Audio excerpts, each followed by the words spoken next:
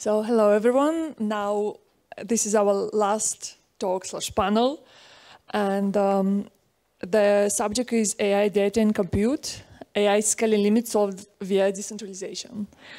So want to welcome our guests, panelists, Wes from Bacalhau, Dawn from Nevermind, Zeeshan from Fusion, and Harry from Genesis AI. So do you mind to quickly introduce yourself? Hey there, my name is Wes Floyd, member of the Bacalhau team, also helping run the Compute Over Data Working Group at COD.cloud. And been in the space, crypto space for a few years, was working in enterprise before that, and really glad to participate in the panel today. All right, Don Gosson. I've been in crypto for a while now. I co-founded a project called Ocean Protocol, where we created Compute 2 data. Yeah, totally different. More recently, I've spent the last 3.5 years working on a project called Nevermind. So we're quite data-centric. Therefore, we skew towards the data side of things. But we have this thesis that the future of AI will depend on its access to data. So we've created tools that enable AIs to discover and acquire data, as well as for the data publishers to control, set access, and enforce compensation. Hello, I'm Zeeshan. I'm at Fission, working on Homestar and IPVM. Homestar is our implementation of IPVM.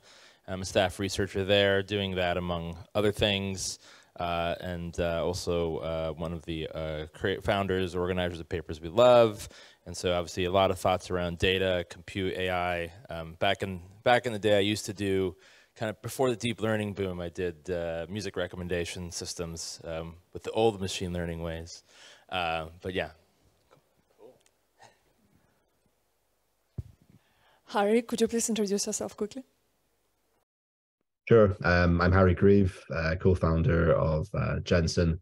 We're a deep learning compute protocol. So we enable deep learning developers to train enormous scale neural networks across ultra low cost GPUs.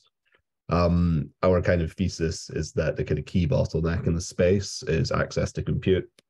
It's something that I felt when I was leading a research team in industry, essentially in the reinsurance catastrophe prediction marketplace, where we use sort of more statistical machine learning methods to estimate risk.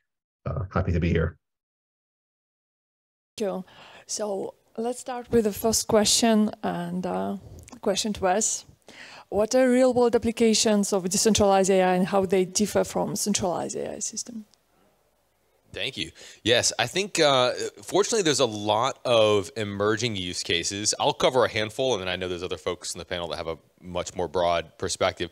Two in particular that I think have a lot of potential. One is on the decentralized finance side.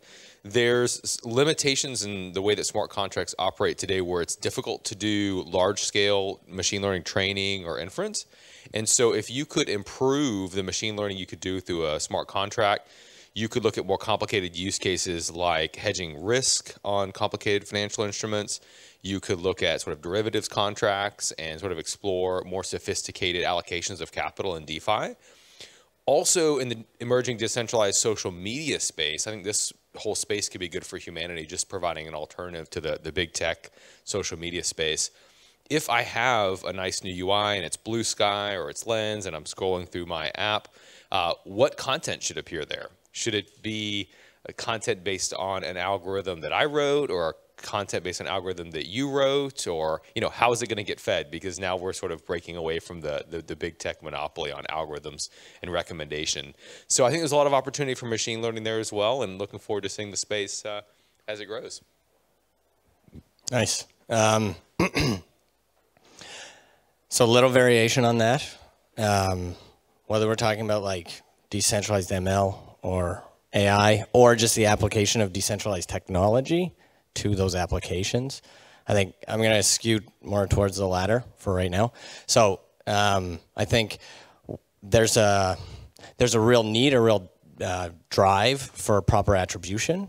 You see that in particular with like text-to-image creation that's taking place right now. So I type in some words, I get a nice image out of Stable Diffusion. What is that based on? In all likelihood, it's based on images that were, scraped, sourced from the public internet, but there was no consent provisioned from the publisher. So the question becomes, can you trace and track those that source material from start to finish? And then with a blockchain, you've got innate payment gateway. You could then potentially, if you can do that track and trace, prescribe proper attribution, compensation, royalties, residuals back to that publisher. So the specific use case that comes to mind right now is Getty Images suing Stability AI for copyright infringement. Can you avoid that problem set entirely? Can you incent a Getty Images to actually, modify or add to their business models and leverage this technology to do so? Cool. Yeah, actually, we'll add to that. I think at Fission, we do a lot of work, obviously, with UCANs and capabilities and authorization and delegation, and we also built that into like WinFS, which is a concept of like having volumes that can be in directories that are private versus public. So knowing which data you're okay with sharing with these systems that build models versus not, I think is actually really crucial. So that's actually a huge one. And I think, decentralization really lends toward data that can be private and things that you don't want to share. I mean, a lot of companies now, even with ChatGPT, I have friends at large companies who are basically getting notices to say, please don't put in any of our non-open source code into ChatGPT. We'll separately buy a license with OpenAI where they have a separate API for that kind of stuff. So the ability to kind of carve out what's for public and not public use within these models, especially because IP could come around here, I think is a big proponent and pro-proponent for decentralization. Harry, do you want to contribute? Yeah, so very quickly from our side, the main kind of thesis we have for decentralization helping with scaling is around the economics, primarily kind of two areas. So the first is by being a layer one, or by creating layer ones, you remove the kind of large margins which are placed on the entire system by the kind of current cloud oligopolists. So for example, with compute, there's a 63% margin with EC2. Kind of crypto economic protocols don't need to charge margins because the value accrues to the token as opposed to being extracted by a margin. So you immediately kind of depress the prices, which increases the scale you can access. But on top of that, you can also kind of pull together globally all the resources which are relevant for machine learning at various places in the kind of stack, be it on the kind of data side or more on the compute side, and that increase in supply also depresses the price. So as opposed to paying the kind of exorbitant prices you see in the EC2 instances, you can actually get a much kind of lower unit cost of compute, which means that more people can train large language models. Yeah, so, and this is coming to my second question, how we can overcome these technical regulatory challenges of scaling decentralized AI. What's interesting is a lot of the popular machine learning frameworks that we use today rely on centralized training. They expect that not only the hardware, but also the algorithms expect that the data is close to the other data sets in the same data center. In most existing infrastructures in the cloud or centralized systems, they've been built around that. But there's a lot of good dialogue going on in the decentralized AI community about rebuilding the algorithms to operate in a more federated approach so that there is latency involved, but if we have plenty of scale, and obviously with Ethereum miners, we know that we can source scale. There are people in the world that want to contribute hardware. If you take a different paradigm, a different approach to the hardware, and you rethink the algorithms to a certain extent, you can really achieve some interesting decentralized AI outcomes. There's a project that we're working on with the Bacalhau team right now around a component called insulated jobs, where we want to do federated machine learning. And so we're looking at projects like Flowers, which you brought up, do a really good job. Bloom, Petals.ml is another good example, FedML.ai. Flock.io is another good group in this space. So I think as this demand for these use cases grow, you'll see hardware and algorithms all kind of come together to make it more possible. Just to plug Nevermind, we had the Flower framework integrated like 2.5 years ago, but mic drop. Why not? I'm up here. Excuse me. I think education, but you know, it goes without saying. I think what we really need to work towards is consent, and in particular informed consent. And how can that informed consent actually manifest? I think what we're talking about, from our point of view, blockchain also serves a purpose there. It's a global database where you can issue or burn informed consent. So you can actually distinguish what should or shouldn't be available in the context that you were discussing. And so from a regulatory point of view, if you can designate what's available versus what isn't, I think you can mitigate a lot of the risk that goes along with that. You know, for me, regulation is kind of a manifestation of a lack of control. So how do you bring control to the publisher and also the user? Because it's, you know, it's kind of incumbent on both sides. I want to know what I can use, and I also want to inform the ecosystem what they're allowed to use. So working on informed consent will go a long way.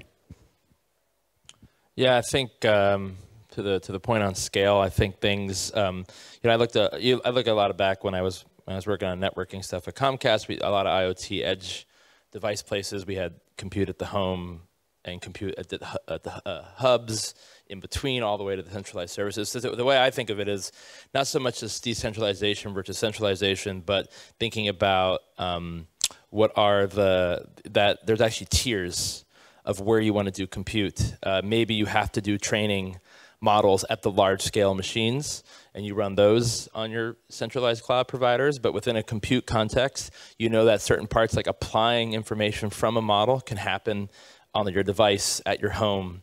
And then you can, using, the stuff we're working on with IPVM, which is also UCAN based, like what do I want to control within my set of devices versus what I have to go get or what I have to go compute on something at a different tier.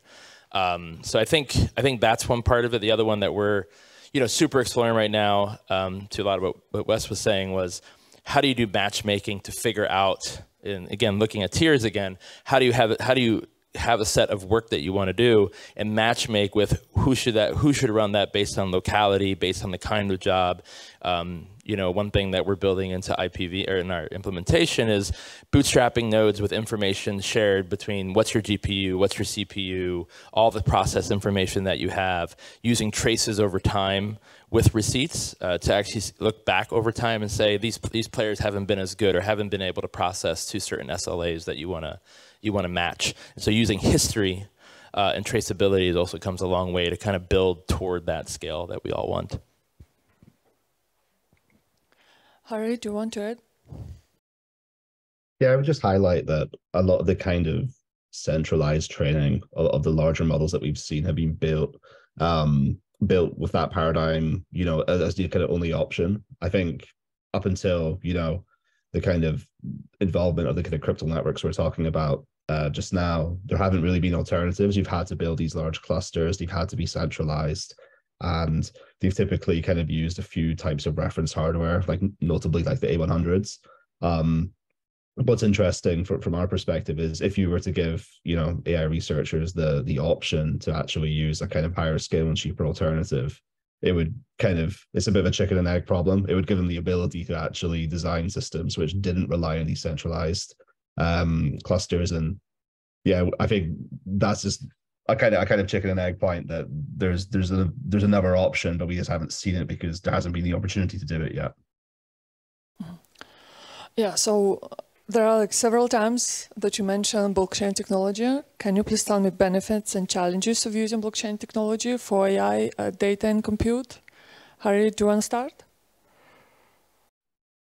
Yeah, in terms of challenges around blockchain, I think the number one we think about is kind of around verification. So if you want to use decentralized technologies, if you want it to be permissionless, you essentially have to verify of what is exceptionally computationally expensive work in a way that is A, low overhead, and B, resistant to scaling problems. I think like a lot of the kind of issues that we've seen in the space so far kind of come from people building systems that either don't scale well, so they rely say on reputation systems, or they do scale, but the kind of cost to making the work verified is extremely expensive. So just a good example, the expensive part would be, if you wanted to train a neural network on Ethereum, like on chain, it would be completely cost prohibitive due to the kind of the way in which the verifications run. Almost the entirety of the work we've done so far at Jensen is focusing on how do you get that verification overhead as minimal as possible, whilst allowing that scale to essentially be uncapped. That's the kind of main kind of challenge that we've seen in the space of applying these technologies.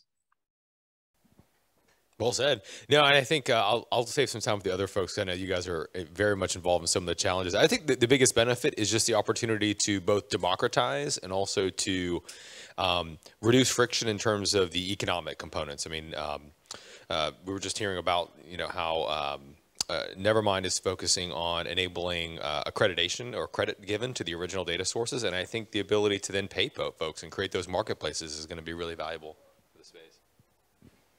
So, challenges, overcoming, broadly speaking, the mental gap of why you need it. There's a lot of education that goes into this stuff, which is one of the reasons why, in particular, as opposed to going someplace that looks like it would be a great fit, like enterprise, the time to market there is just exorbitant. So focus on where people understand it, and you've got some control on that aspect. And I think the primary benefit from our point of view is attribution, right? But there's a lot that gets coupled to that. Again, regulation, and how you manage the control of that information, how you navigate different data policies, GDPR, CCPA, HIPAA, et cetera, and then how those manifest across likely a number of different blockchains, smart contract or not smart contract enabled. So, there's a bunch of different permutations that, and because this environment is, there's so much activity going on in the space, that's also a hindrance to overall development, because, there's a lot of different choices, a lot of different distractions. So, it's also maintaining focus. Anyway, that's a few. Yeah, I would say, one thing that, we're also looking at and have been thinking about around this idea of delegation authorization in regards to the chain is, or in relation to chains is, and Brooke actually was bringing this up in her talk that's happening like 10 minutes ago or whatever it was, a thing Fission's kicked around for a while called payment channels. So also using the same kind of things that we have with capabilities and being like, are you able to run this? Can you run this? And then attaching that to payments. I think another kind of positive note to this too, and why we're putting a lot of stock into WASM, of course, is that it comes essentially with metering. So you can actually gauge in and tie in, cost with fuel that's run by a certain set of execution. That's much harder to do in other compute systems, right, where you have to just attribute payment to some understanding of what's being used, but WASM, you can actually measure that using instructions. So I think there's a lot of good tie-ins with all the stuff that we're moving toward and the tools that we have to find better ways to incorporate payment tokens. And of course, to something you mentioned, I think in the previous question, using in a compute model like that we're looking at, there's also a lot of good examples of how, hey, certain parties don't want to participate or are not participating well in the network. You can kick them out, kind of fire and burn them, as you mentioned. And I think that's a thing that to do kind of global massive compute this way, that's going to be a major proponent. These that you don't want bad actors, right? So you have to have ways to remove them. So how can decentralization improve the scalability of AI systems and overcome limitations of centralized data storage and computation? Where's John start? Yeah, I'll be happy to. Yeah, one other thing that I was just thinking about that we didn't mention, is particularly in decentralization, is this issue of encrypted data sets and private data sets. Because obviously if you're training on your own company's data, you have it locked in your own slice of your public cloud, and it doesn't become an issue. But I think when you go to decentralized solutions, there's folks like Ocean Protocol who have been working on this for a long time, who are thinking about smart approaches to how do I maintain my private data set, how do I encrypt it, and then how do I sort of share the economic benefits. And there's a number of really good projects in the space like Lit Protocol. Also, the folks at nCloud, ENCLOUD, are doing a lot of work in this space. So that once you can say, okay, I have a healthcare data set that's relevant to my specific group. Maybe I'm a nonprofit or research organization. Then maybe you have some other data sets, or folks want to sell their own personal health data or for whatever purposes, and then get remuneration for that. If you can still maintain privacy and have some level of compute over that private data, or do some smart things with key management, then you open up things that you really could not do in a centralized system, because it's very difficult to get millions of people to grant HIPAA authorization over all their private data sets. But in this sort of crypto-centric world, you can do it. So hopefully with encrypted data, we'll get some other good applications. Yeah, I mean, obviously that's a big part of the fission stuff as well. Encryption at rest, encryption on flight. With dreams of grandeur toward homomorphic encryption and being able to do compute there, which it gets closer and closer, even though it seems far away. And I think actually to go on that, I think that's the super really important part of it. One thing we've even talked about when it comes to this idea of affinities and capabilities, well, having the ability to if you have certain work that has to be signed, and you have to have that key. That is a capability that you have for certain kinds of work. If you don't have that capability, you can't run that transaction, right? So you know how to filter these kind of things out, right? So obviously, baking security into your point, Wes, I think is a huge kind of boon for what we want to try to do. So.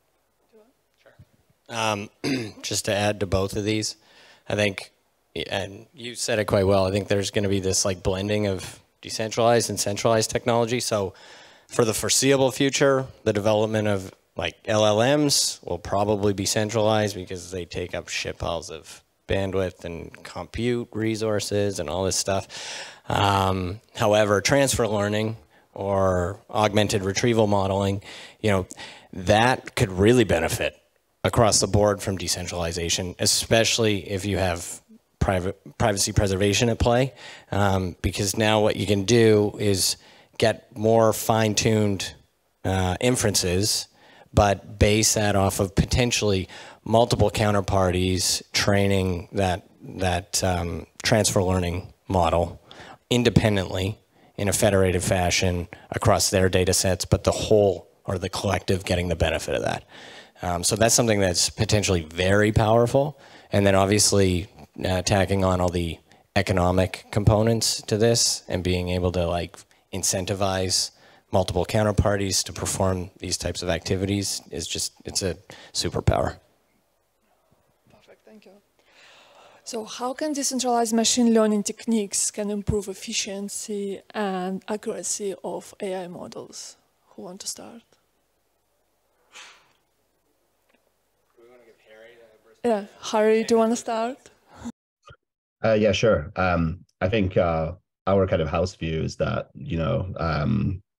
more is better. So the more kind of scale you can apply, broadly speaking, the better results you get. The scaling laws have held relatively well over the kind of recent iterations of large models. There's kind of chinchilla scaling laws about, whether or not you scale the parameters of your data, but broadly speaking, more is better. It's quite clear that, the model, that results in better model accuracy at various tasks. We saw that with the GPT-4 increase in various kind of academic benchmarks. When I kind of think longer term, well, how do you kind of get accuracy improved further? It basically looks like hooking up more and more and more compute. And there reaches a point with centralized clusters, at least, where you just physically can't connect more. If you think about a kind of a physical building where you're hosting A100s, etc., you reach a point where you just can't fit anyone in the building.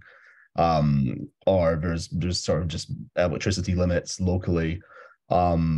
Long term, medium term, having a global cluster, a universal cluster that you can access solves that problem and allows you to build ever larger models.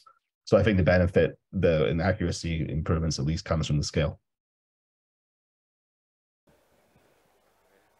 I think one interesting scenario that might emerge, especially with FEM launch, a lot of people are talking about data DAOs like Ocean Protocol and other Lagrange and some other folks, is if you could have a hybrid scenario. There's a lot of work in this group at Stanford called the Center for Foundational Model Research, and they basically build these massive models that are trained on large data sets, and they're generic enough, but they're still effective. They're a foundational model. If you could have a private company offer a foundational model that had the resources of centralized compute, but then you could tap into the unique data sets that people would buy and sell over decentralized systems and have the best of both. I think that would be a very interesting kind of combination if you could have a DAO that was actually paying a private company to use its foundational model, and the DAO trained its data set on specialized things that it had access to, like weather data or whatever proprietary data set it have. That'd be kind of a fun, interesting way to go beyond the current status quo. So if you if you tie scale to relevance, basically we're looking at a state. I mean, there's a couple. Well, there's more than a couple, but there's a few ways of thinking about this. One is you can work on the parameters of the model. It requires a lot of knowledge and expertise. Alternatively, what's going on right now, you're just throwing shitpiles of information at the model and training it that way. If you align with that school of thought, there is a wall that you hit with the amount of data that's freely available from the public internet. And what ultimately happens with models that are trained in these conditions is they basically converge to the same responses. So sure, that's scalable, but from a model point of view, from an AI relevance point of view, that's not really scalable, right? If Wes and I come up with the same response, who's better than the other? It's not really scalable from a business point of view anyway.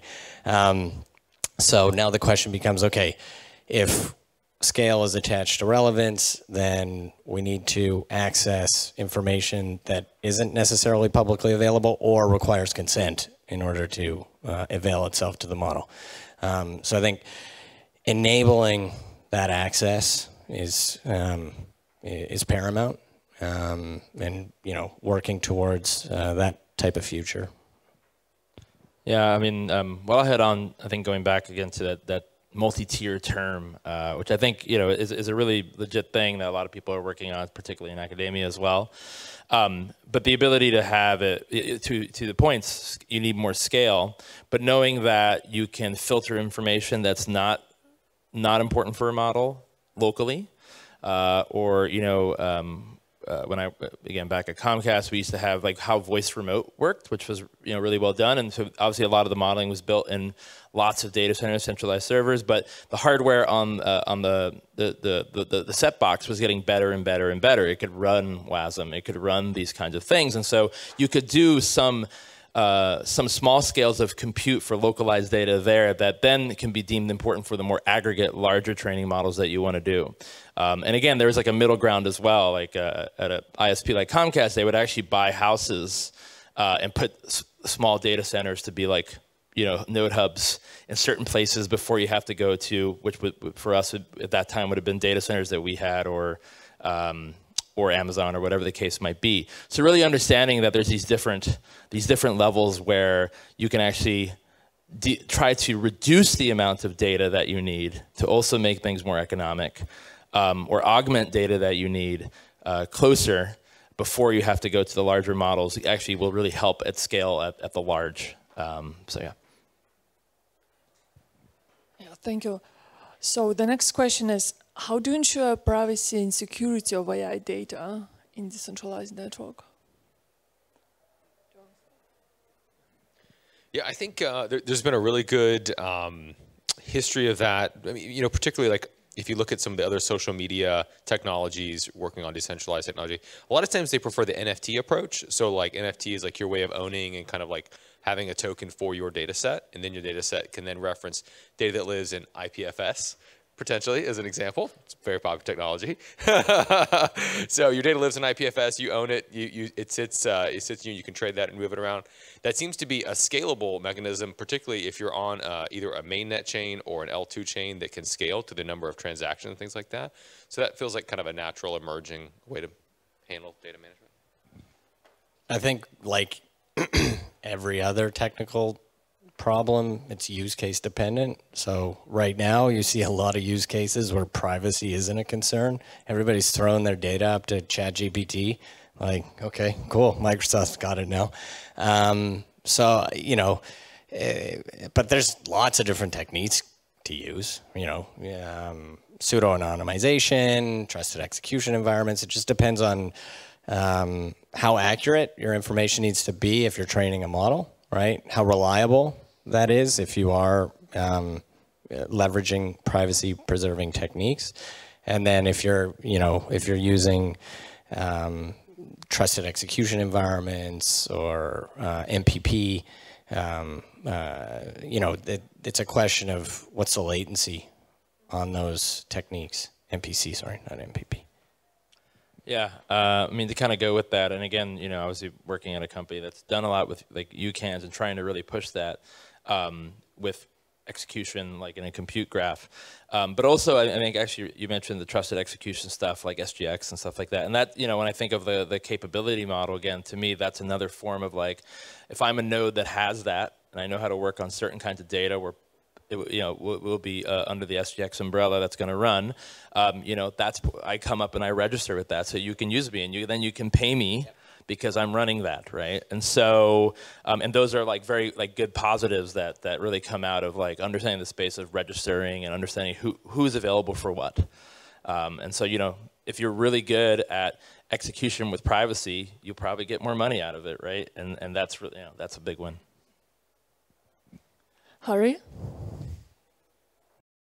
Yeah, it's saying the concept, it's, as I admire what someone said about it being kind of use case dependent. When you think about the kind of the largest of the language models, currently they're trained, you know, exclusively on open data. So if the use case is kind of training those models, then the privacy concerns are less kind of salient. I think something that we saw when we interviewed kind of over 100 AI developers was that we were surprised by the kind of the percentage that actually had data privacy as a primary concern. It was definitely there. Like there was over kind of roughly like 40% of them had that as a kind of top concern.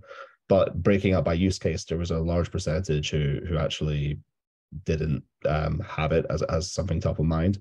I guess on top of that, there's a second consideration as well around, you know, there's the training data privacy, but then there's also the kind of model parameter data privacy consideration. So for example, you might not mind what the kind of about the training data being public, but if you're, you know, building specific or you're tuning specific parameters, those can actually be quite important.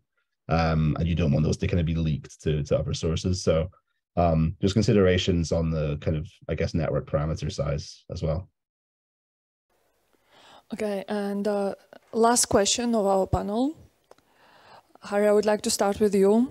How can decentralized AI contribute to solving global challenges such as climate change and healthcare? Yeah, I think the single most important thing we can work on as a species is building artificial general intelligence. I think it occupies a kind of category of technology where there are just unknown unknowns about it in terms of what it can fix. I think to a lot of people that's terrifying because it kind of, you know, it raises these existential questions around, you know, doom and alignment, etc. But having, you know, access to a tool which is legitimately smarter than us in ways that we can't kind of fully comprehend, I think one of the most potentially beneficial things that we've ever done as a civilization. I think the most kind of immediate kind of short-term impact of it is purely just in freeing up humans from, you know, labor, which just isn't kind of creative. So much of the kind of you know, LLM text generation that we've seen. It automates away a lot of administrative work, which isn't the kind of best use for kind of human time. It can be spent on much more kind of creative endeavors. And I think, yeah, short term there's that, but long term, the kind of unknown unknowns are the most exciting part there. Yeah, in general, the thing I like about crypto is that I think in particular, like AI use cases for it, is that it doesn't necessarily have to be a better solution than the current centralized solutions, but if it can provide a viable alternative, that can make a massive impact for humanity, in the sense that, you know, Bitcoin didn't need to be a better alternative than the US dollar, but once you have it, now it's an alternative. And now eventually traditional fiat systems have Bitcoin to contend with. And Ethereum didn't need to replace the financial system and financial contracts, but now it's an alternative, which takes away it provides sort of a check. So I think in the same sense, if users can have better privacy with decentralized AI and better trust and better representation of the societies that they operate in, then that's good, because that's a check. And then that means the traditional tech companies will have to contend, and it'll be a healthy market force for other folks. So this is pretty specific, but we spent a lot of time in DeSci. Another shameless plug, Nevermind was behind the first IP NFT. So anyway, when you look at that space, obviously the records that pertain to patients is quite important as it relates to the subset in DeSci that's focused on healthcare. And what emerges out of that is, again, this idea of informed consent, both on the healthcare side and also on the general research side. So you can leverage AI to help with that informed consent process, both from a cost displacement point of view, where you don't need to have as many experts in the loop helping to solve that challenge of keeping the patient informed, but also potentially scaling that capability. So you can actually potentially include more patients in your research by scaling that informed consent process. Yeah. I was going to say too that that study you were mentioning, that's not published anywhere, right? The developer study you did, AI developers, Harry? No, it's not. It's internal. Oh, okay. That would be pretty good. Because I think to that point that they didn't really care about privacy and security is exactly the reason why decentralized AI can be really important, right? Because we take those things, you know, more seriously, maybe. And I think that's to doing the kinds of work where you want to share like patient data, as you mentioned, like that. You want to include that for certain kinds of models, but you know, you want people not to be able to have to give away their information. That's super key. I think the other thing too, I mean, you know, with hardware changing as well, as we know, like, I don't know, my MacBook now has like what 10 GPU, like, you know, it's pretty good. It can run Stable Diffusion, you know, almost. And so, and I forget, actually, it was like, you know, I was rereading the OG Stable Diffusion paper. And as much as it is about a lot of the great work they've done around working with images and the learning model, a lot of that paper is how well engineered the algorithm is to actually run on, you know, less powerful devices. Still more powerful than like my phone, but not needing as large clusters of compute to do the work that it does.